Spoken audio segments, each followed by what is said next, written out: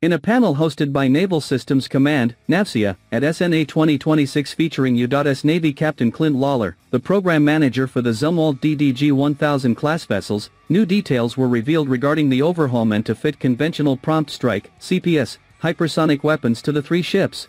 DDG 1000, the USS Zumwalt, will be reactivated this year following the 3-year drydock period during which the CPS weapon systems were installed.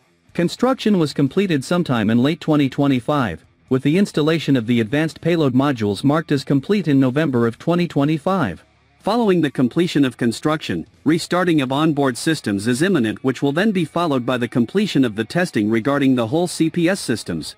It was also confirmed that both 155mm advanced gun systems, AGS, were removed, with the housing for the forward turret completely scrapped in lieu of housing the CPS missile cells. The second gun emplacements internals have also been gutted, allowing for the recovery of some previously occupied space under the empty gun housing for other uses.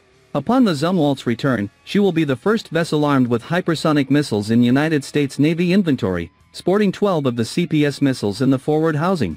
The CPS modules are an almost complete copy of the cells destined for installation onboard future Block 5 Virginia-class fast attack submarines, with the installation on the Zumwalts providing almost one-to-one risk mitigation regarding any future implementation of the missile housings on other vessels.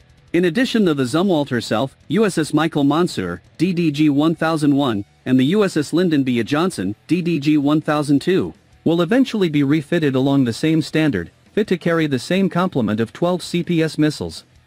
The work on the second ship in the class to be modernized, the USS Lyndon B. Johnson, has already begun, with the removal of the forward gun mount and any other work regarding the rip-out of unnecessary equipment already completed.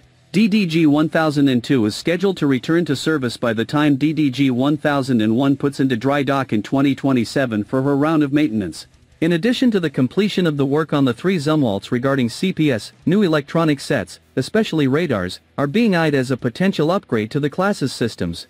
However, it was stated that the Navy may choose to pursue a common solution regarding electronics between both the Zumwalt-class vessels and the USS Gerald R. Ford, in particular relating to the AN Spy 3, for radar sets.